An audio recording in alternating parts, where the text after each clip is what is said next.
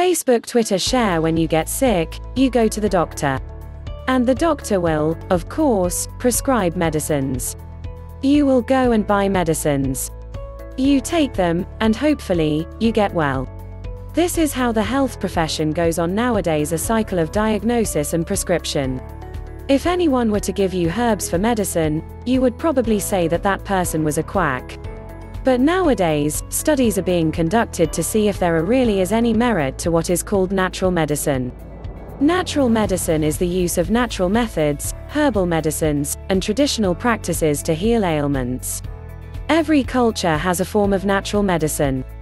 In ancient cultures, village medicine men served as the doctors of the community, passing on medical knowledge to the apprentices that followed them. Many categories of the healing methods fall under natural medicine. Among these are traditional medicine, complementary medicine, and alternative medicine. Usually, natural medicine refers to medical practices that were in place before the advent of modern medicine.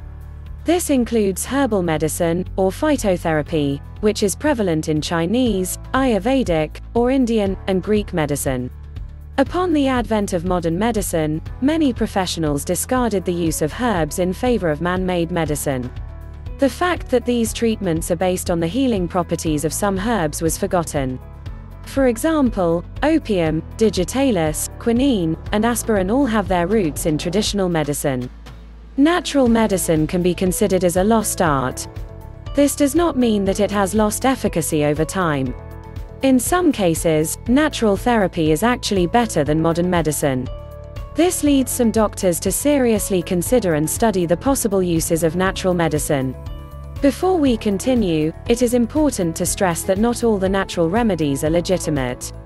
It would help to only try those remedies which have been thoroughly studied and are relatively risk-free. Take herbal medicine for example. There are many well-documented and studied herbal remedies available. However, only those that deal with minor ailments such as cough, colds, fever, skin rashes, and its ilk are likely to be recommended by health professionals. These remedies are sometimes superior to synthetic medicine. This is because herbal medicines are less likely to cause negative side effects. Currently there are numerous organizations that study the effects and advocacy of natural medicine, among which is herbal medicine. Some governments and health agencies openly advocate the use of natural methods since they are inexpensive and relatively risk-free. As their studies compile, more herbs and treatments are added to the list of accepted medicines. However, many herbs and treatments have been proven to be bogus medicine. This represents a challenge for both the user and the agencies because they have to ascertain that the treatments they either use or advocate are legitimate. There exist today many alternative medical treatments that fall under natural medicine. However, not all of them have been proven to be effective. You could mention homeopathy, aromatherapy, acupuncture, and other alternative medical treatments. It would pay to consult the experts as to the legitimacy of these treatments. Natural medicine should also be thought of as an accompanying medicine.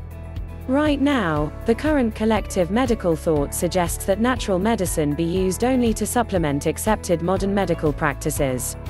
In that case of minor ailments your expert, we actually advise you to take natural therapies instead.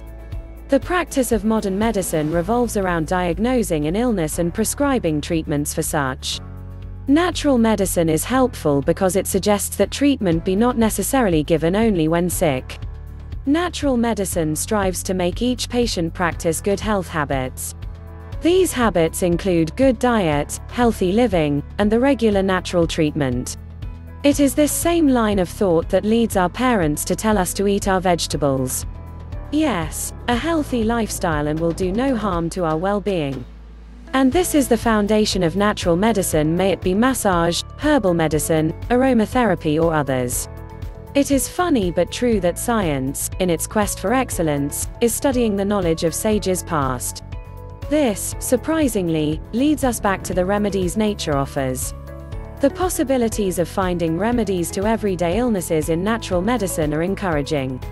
So staying tuned to studying these remedies is worthwhile until we can verify that these therapies are truly helpful to our health and our society.